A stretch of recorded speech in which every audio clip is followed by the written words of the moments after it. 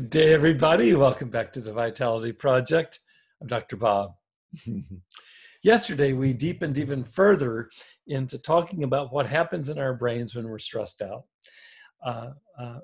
But this time, we didn't do what we typically do, which is turn to science, which, if you think about it, it looks at things from the outside. It studies things empirically. What we did instead is we asked you to taste firsthand from the inside just how hard it is when you observe your mind in action, how hard it is to not get stuck on some specific content. Our brains naturally default towards thinking about stuff, particularly worrisome stuff.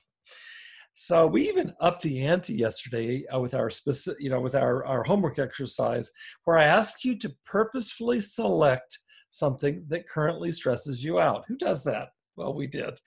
And for most of us right now, it's not hard to come up with stuff that stresses us out, particularly around the current virus pandemic and the huge impact it's having on all of our lives. So, but I have to tell you, my aim yesterday was not simply to see if I could stress you out more. Quite to the contrary, what I wanted to do is I wanted to give you an experience. And so I provided you guidance to, first of all, think of a stressful thought. And then secondly, to return your attention, having thought of that thought, return your attention back to following your breath in and out. So stressful thought, back to breathing. Stressful thought. What this exercise is getting at is this. We get stuck most oftentimes in kind of this never-ending loop of ruminating about stressors, even when they're bona fide, like honest-to-goodness stressors. And we get stuck in this loop, and actually our getting stuck in that loop makes things far worse. So one way to manage our stressful thoughts is to try, there's a couple ways to do this. One way to manage is just to try to erase thoughts from our brain, just banish them from our minds. And I think sometimes this can be effective, but I'm not sure that it's the best strategy. And so what we're doing is we're suggesting behind door number 2, and that is where you simply set a stressful thought on a mental shelf temporarily.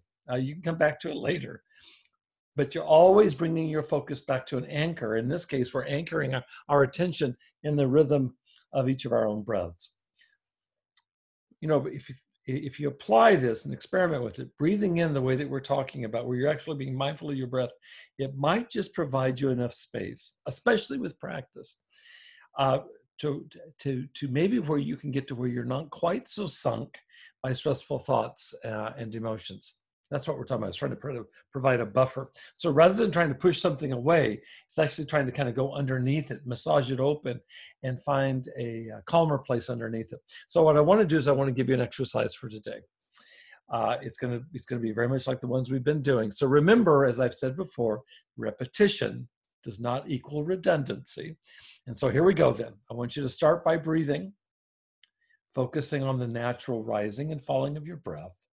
And then I want you to introduce the stressful thought into your mind.